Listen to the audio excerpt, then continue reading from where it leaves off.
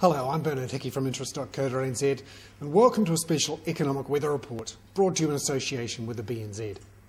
Today I want to explain why we should care about the Greek crisis. It's a long way away, it doesn't seem directly to affect New Zealand. Greece isn't a major trading partner of New Zealand, why should we care? There seems to be an awful lot of attention on it right now. Well, I think there's 4 reasons why we should care.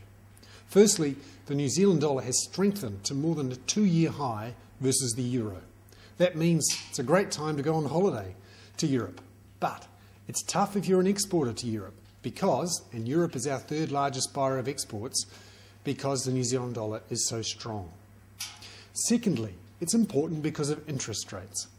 If there's a financial crisis in Europe and banks, heaven forbid, suffer the same fate of Lehman Brothers, that will cause all sorts of grief on international financial markets, particularly anything to do with European banks. Now, there is a connection to New Zealand because those banks are the ones who provide liquidity in international financial markets, and some of them will have lent to our banks. If they get into trouble, they may not lend so easily to our banks or to anyone, and that may push up interest rates on international markets. Thirdly, it's really important that Europe is actually our 3rd largest trading partner in terms of exports. And if Europe goes into a financial crisis and its economy really slows down, which is quite possible, then demand from Europe for New Zealand exports won't be quite so strong. It also won't be quite so strong for exports from Asia, which of course is one of our major markets. So it will generally depress economic growth.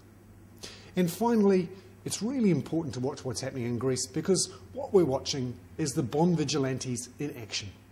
Now, luckily for New Zealand, we don't have a very high net public debt. It's only about 20% of GDP, whereas Greece has more than 100% of GDP.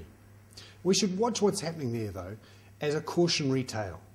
If New Zealand's GDP, debt to GDP ratio were to jump over 100%, which is currently what's forecast under the recent Treasury forecast for the long term, out to 2020, 2030, because we have so many people taking on the pension and getting free healthcare, that will boost our budget deficit as a percentage of GDP.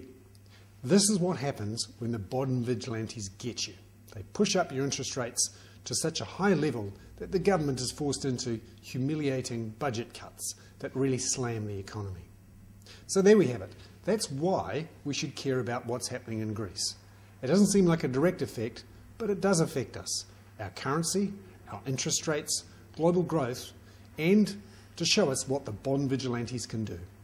I'm Bernard Hickey. That was a special economic weather report brought to you in association with the BNZ.